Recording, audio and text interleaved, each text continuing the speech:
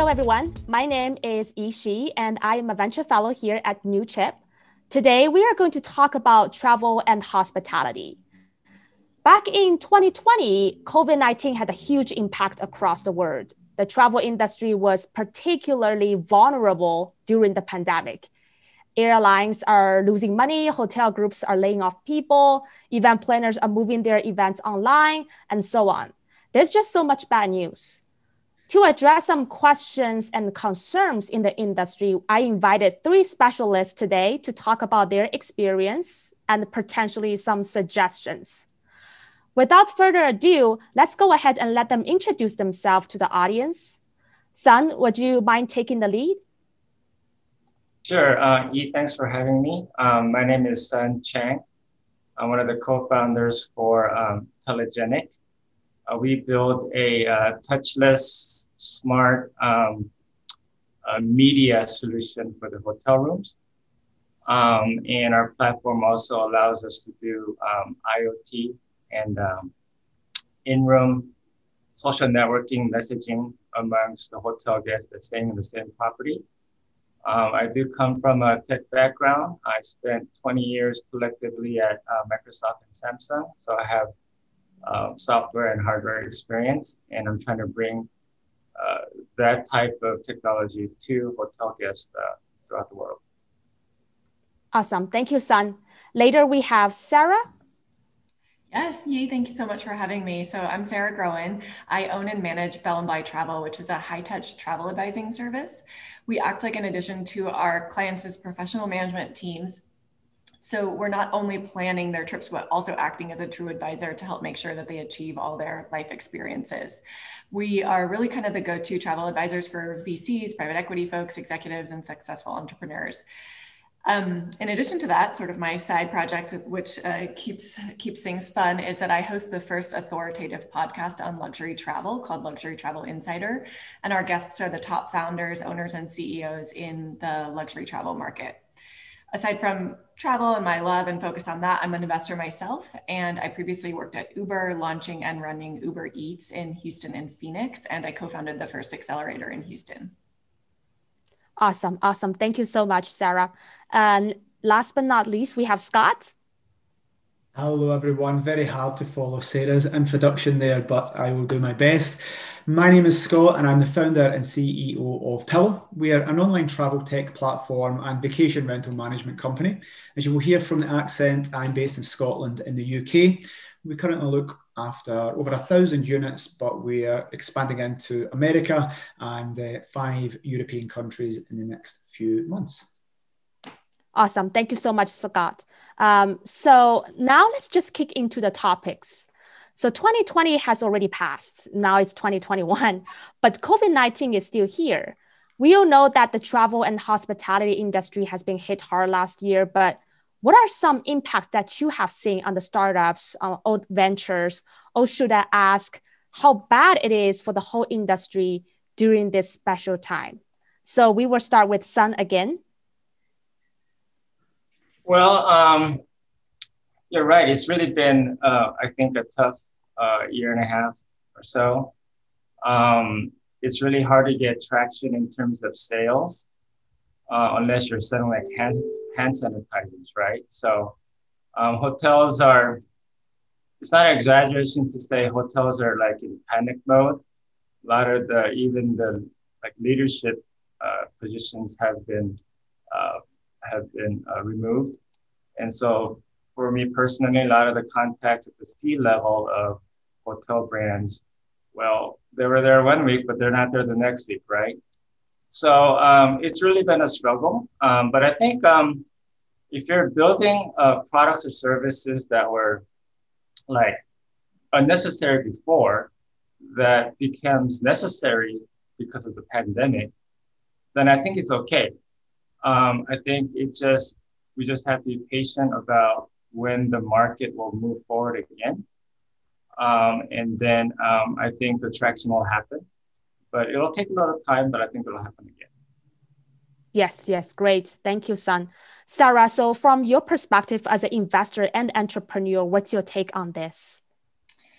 Actually, my take on it is more from my travel company. So just to give a sense, since I was like really on the sort of the front lines of it, we were starting to reschedule trips for clients to Italy starting in February. So it was really bad in those first few months. I think April and May, my business was down like 90 to 95% in terms of revenue. But like the saddest part was seeing, like Sun was saying, hotels just getting demolished in terms of like their businesses and their business models. Right. Cruise lines, the entire industry, they've all faced huge dramatic layoffs and furloughs. But then, since May, like people adjusted really quickly.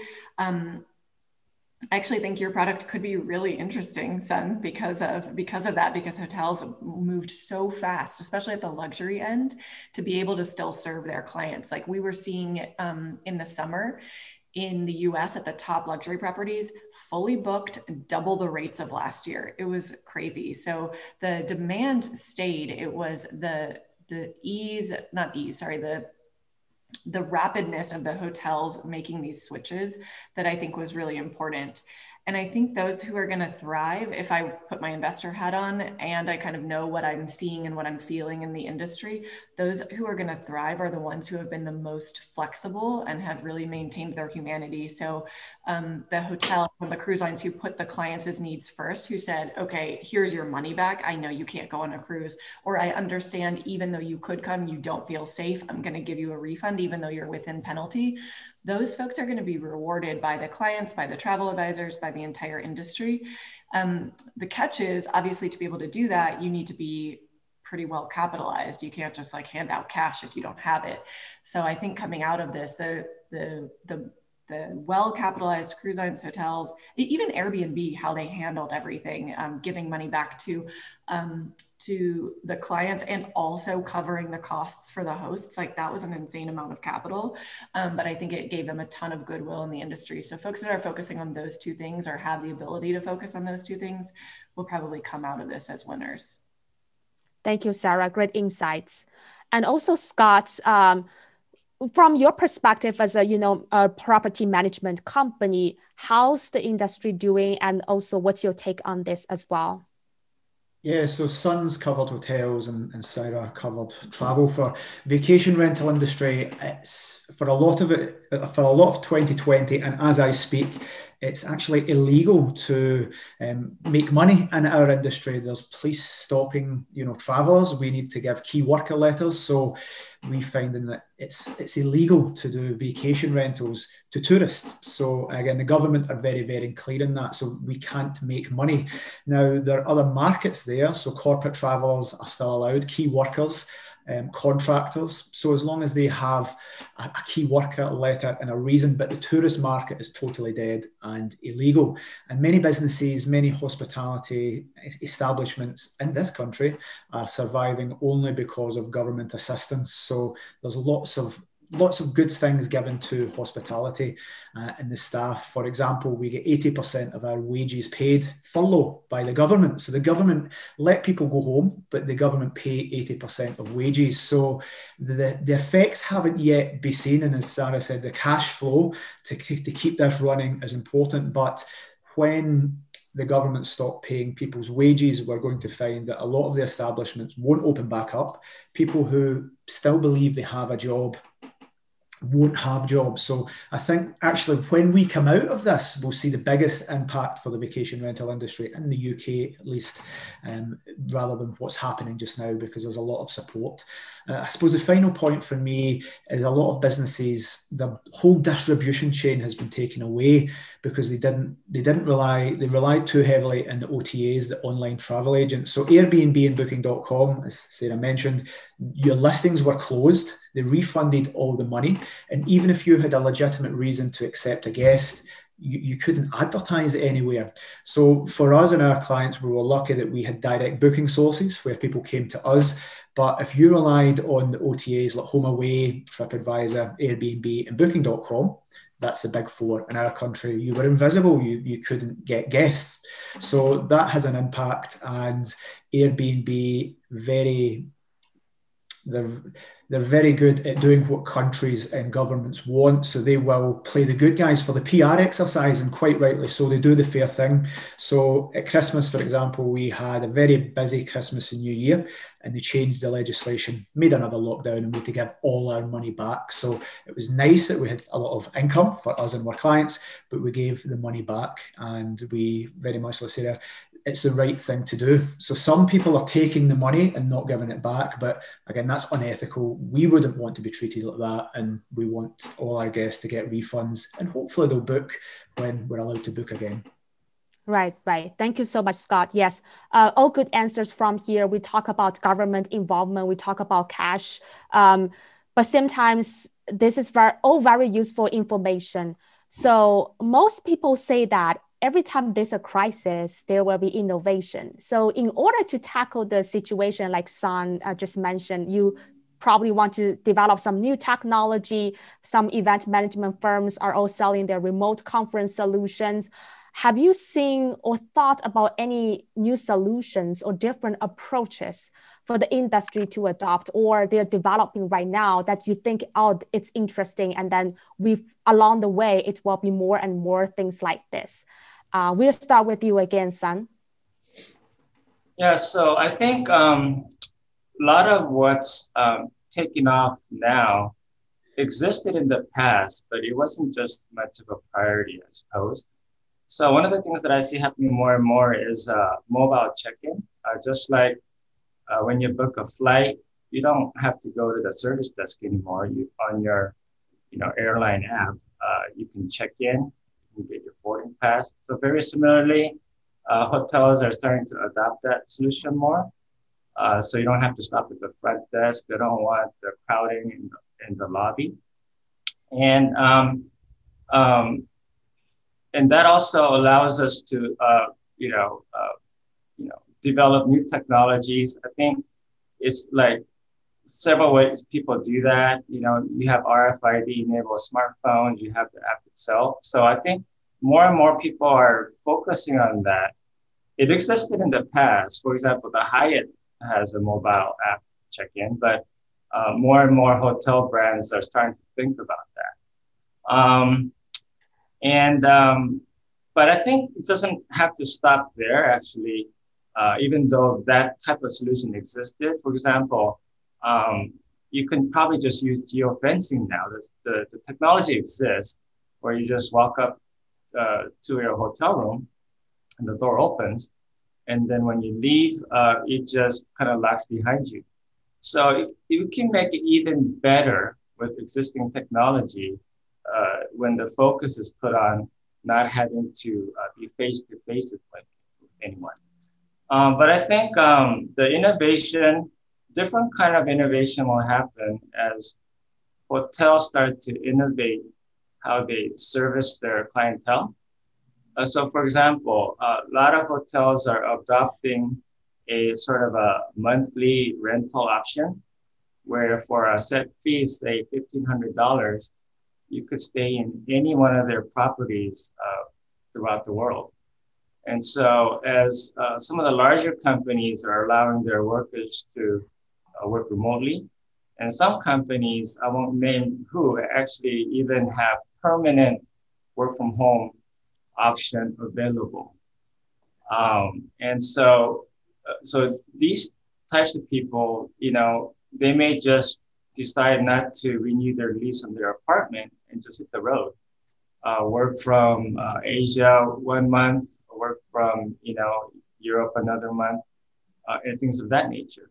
So I think hotels are definitely trying to modify, the type of service to the travelers. And so for these people, it'll be like their home. And so they'll have different needs than the people vacationing, or the people, the really common traveler actually only stays 1 or 2 nights. But if you're staying a week, a month, or even many months at a hotel, then your needs are going to be different. So I think when hotels start to really innovate in their service area, you'll probably see other types of innovation that come down the line to cater to those needs. very interesting because hospitality industry was kind of notorious for not being innovative for a while. And then they're very slow on adopting new technologies. I think right now, maybe COVID-19 is a good thing for them to pursue a better path, a better approach to the customer service as well. Thank you, Sun. Next, Sarah, what are your thoughts on this? Yeah, that's a really interesting line of thought, Son. I was thinking the same thing. So we all have those friends who have broken their lease in San Francisco and they're living in COVID pods and working from wherever. And at the luxury travel end, we're seeing that as well. So it's not just, digital nomads who are wanting to have long-term stays. We're having like top end professionals want this type of thing. Now, their hotels have innovated. The Four Seasons Bora Bora has like a month-long rate right now. They have like 10 days, 20 days and month long. Silver Sands Grenada in the Caribbean is offering a package where you can actually go and if you stay for a certain amount of time, you get 2 sessions with their trainer per week. And there's snacks laid out during like tea time for like your workday snacks. They've upped the Wi-Fi all over property. They have different areas where people are kind of like co-working together. So the hotels are sort of thinking about that. I had a client who wants to be staying in Hawaii for an entire month this summer. And that hotel I actually negotiated rates with them, which hardly ever happens. So there is some of that happening, but the hotels themselves are not purpose built for this. So I'll take it one step further than Sun. Like we road tripped 15 weeks out of this past year and stayed most of them in hotels as well. And like, I had to be like, hey, do y'all have an extra desk in the back that you can bring in? Cause we're both working, we're carrying our monitors with us, that kind of thing. So hotels just aren't purpose built for that, for work, for eating. You get a little tired eating hotel food every single meal, every single day when you're quarantining. So I think there's an opportunity for a new kind of hospitality to come from this that really services the person who is working remotely. So it's kind of maybe something that's similar to sort of like a co-working, co-living space that has sort of the trappings of luxury and the high end, the trappings of sort of a resort, but also some of the comforts. And some of that may come from the hotels themselves. Like they may have residences that they turn into something like this, or it may be something totally new. I know there are some folks working on things like that in Costa Rica, for example.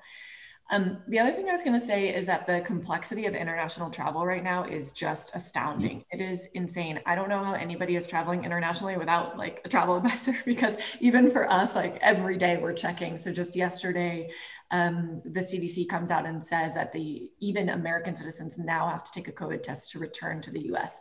So we're going out to every single person we have traveling in the next 3 months and being like, okay, the montage in Cabo says they're going to have testing for you on site. So we figured that one out. Now we have to figure out our client going to Morocco, like where are they going to get their tests? That is so complex. And that's why most of the higher end travelers do rely on an advisor, but there's got to be some kind of technology solution for that. So someone who's smart and listening and who wants to come up with something around that could help. And I think the smaller governments also are really struggling with this. So there could be some kind of technology play to help them as well, whether it's like the intake of COVID forms or we have seen some of these apps come out that show that you've been COVID vaccinated. There's going to be all kinds of like technology solutions to help kind of like verify your ability or passing restrictions to travel over the next year. Yes. I think COVID testing is a huge part right now for international travelers. And I think a lot of countries, just because it's all different country, different situations, and the solutions to all across the platforms, it's just not uniform. Everybody has different criteria as well. That's why it has been difficult. But like Sarah said, wishfully, we have some solution and technology get involved to solve this problem.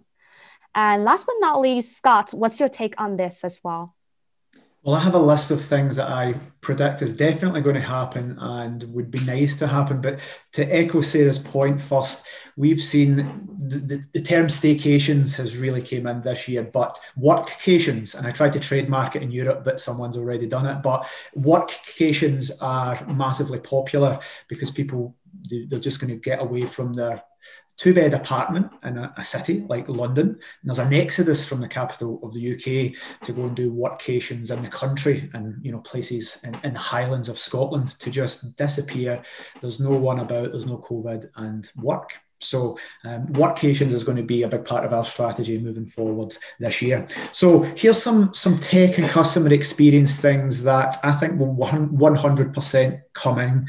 And Sun mentioned it as remote and easier check-ins. Now, the check-in experience, it's not very innovative. It takes time. It's frustrating for me who just wants in and straight out. So it's going to be remote. It's going to be streamlined. You might not have any human contact. It's going to be nice and easy. Voice is going to be a big thing, and not just with COVID. This would have happened anyway, but voice activation of all your Internet of Things, apps, TVs, lights coming on. So voice and the rise of Siri and Alexa, it was going to be coming into the hospitality industry, and I feel that will be around touching things and spreading COVID. We are going to have voice activation, and it's already happened, but I think this will be mainstream. Is rather than keys, it's all going to be smartphone activated. And the last, I stayed in a Hilton 2 days before lockdown, and you activated it with your phone and picked your room via it. So rather than just wondering what your room is, you're going to be able to pick your room via a map. So the cool things I think are going to happen. So I think those will happen. The things that will be coming in is definitely facial recognition in some way, and that would be the personalization when you go in the room. AR and virtual reality. So there's lots of studies, there's lots of reports and hotels trialing that. Location-based services for customer experience and upselling. So there was a Hilton hotel doing this, I can't remember where, but if they went to certain parts of the big Hilton hotel, they would get a phone notification on their smartphone to say there's a drinks special offer at the bar that you're at. So I think we'll get more sophisticated, not just having rooms, i.e. the accommodation, but the upselling and the customer service of specific location-based services. And finally, we spoke about the voice activation. Well, there was a hotel in Amsterdam that had a mood pad, and you can activate everything from an iPad. So you just speak to it, you touch it, you do the lights, you do the TV, you do the windows, absolutely heating the aircon. So I think that's going to be standard within a few years. And very quickly, some non-tech things that I think sustainability is going to be a big part, and Sarah will talk about that. It's going to be a big part of travel from businesses' point of view, but also consumers' choices point of view. Obviously, higher hygiene standards, we've seen it, whereas if there was a mark on a window or a hair in the sink, you would never get a complaint. But now people are demanding a refund because of the heightened awareness of hygiene because of COVID. So people are getting refunds very easily for a lower cleaning standard. So cleaning standards will be much higher. And flexibility as well. People used to book well in advance. They're leaving it to the last minute. And Booking.com say, last minute bookings are 80 to 90% of their bookings, and people want that flexibility. You need to be giving 100% refund even a few days before, because it isn't the guest's fault they can't do it. It's government policy changing at the last minute. So there's some predictions that might happen, and some things from a tech and customer service viewpoint I think will happen for sure. Yes, great insight, Scott. Yes, from all the panelists mentioned, one thing I think right now in trend is also my thoughts on this is sometimes when you see AR and the VR virtual tour, right now is getting popular. I think one of our Newchip's companies is doing that, which you can tour this very famous attractions using your phone or your laptop, so you can see what's going on over there, which is a new thing coming up. But when it comes to a lot of new technologies like touch, like data collection points, especially in Europe now with GDPR in place, a lot of the privacy regulations will kick in very soon, just regarding the tourist technologies coming up. Just one touch point on all the contribution from the panelists. Great, so this is all very useful, and it leads to my last question for you today is, with so many things going on around the world, we never know what's going to happen next. However, what does the future hold for the hospitality and travel industry?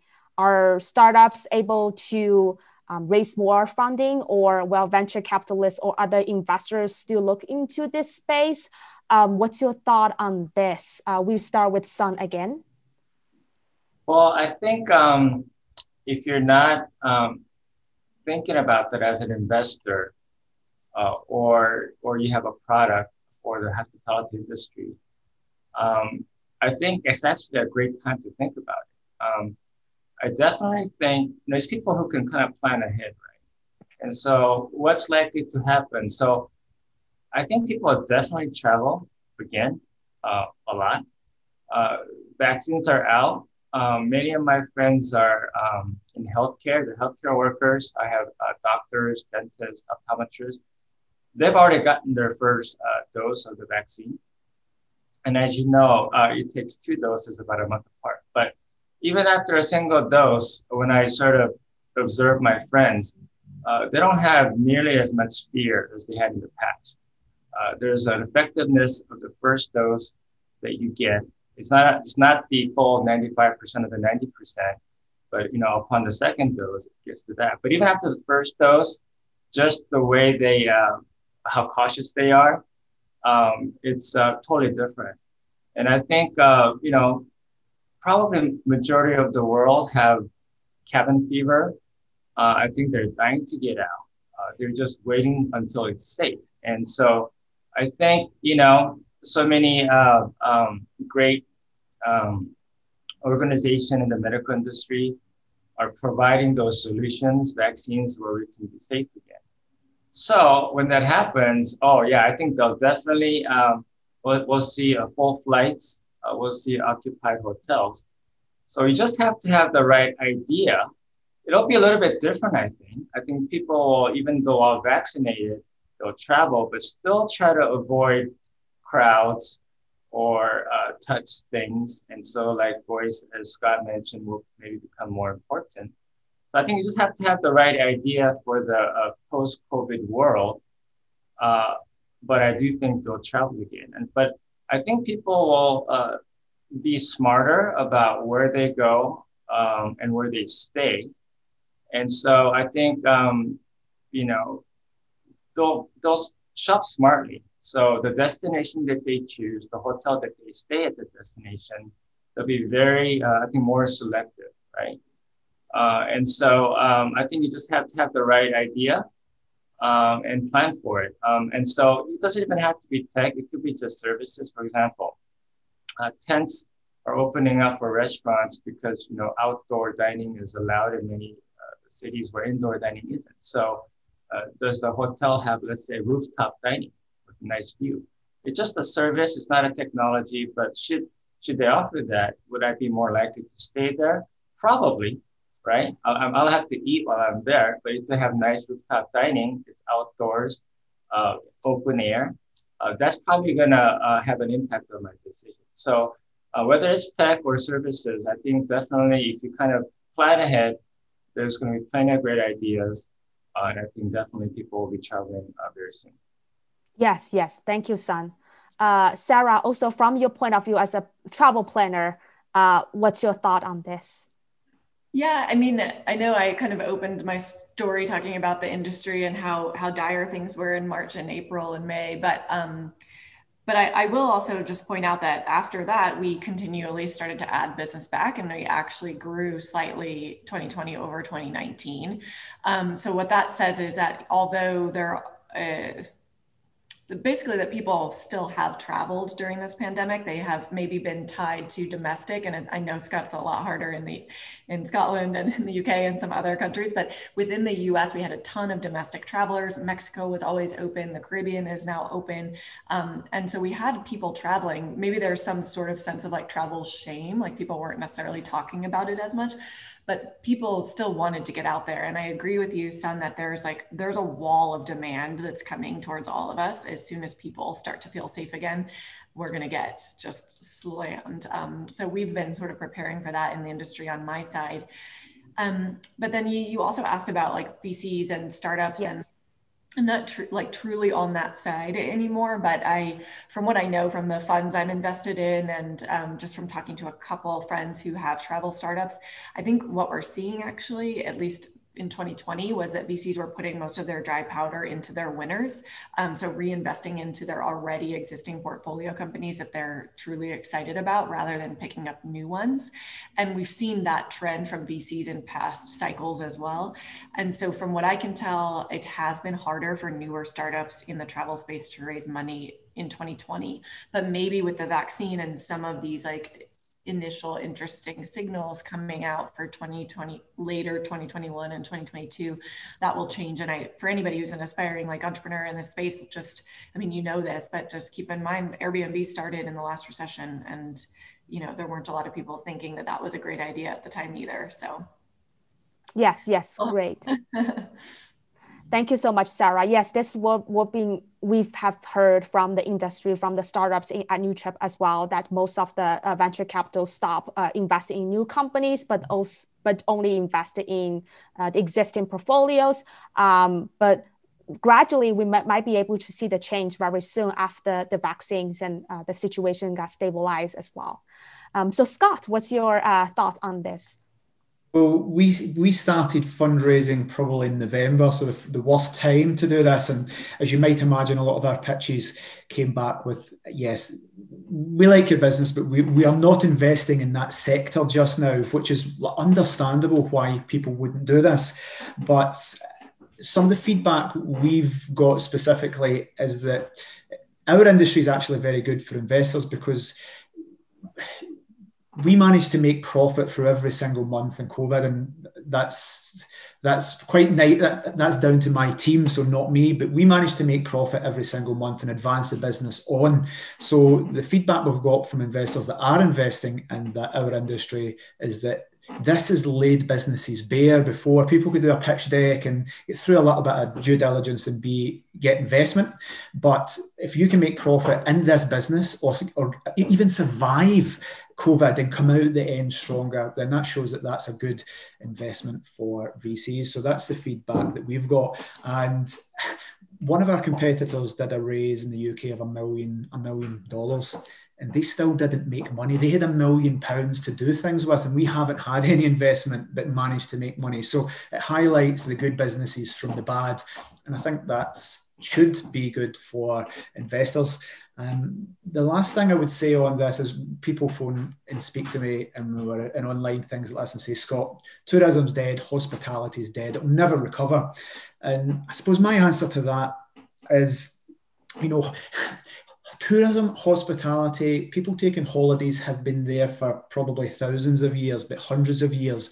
We've went through 2 world wars, which are going to be more devastating than this. And just because we've had a world war, it didn't obliterate tourism and travel. Things had to adapt, and it might take a few years to come back. So people always say Airbnb, the Airbnb thing is a fad, but the industry was there well before Airbnb, and it'll be there for hundreds of years after Airbnb disappears. So the tourism industry is definitely here to stay. There's so many countries and areas of countries that depend on it heavily for their whole economy. So I was over in the Canary Islands a few months ago and in Lanzarote, and they are welcoming you in. They're doing things like giving you discounted corporation tax to set up businesses. They're going to put massive incentives.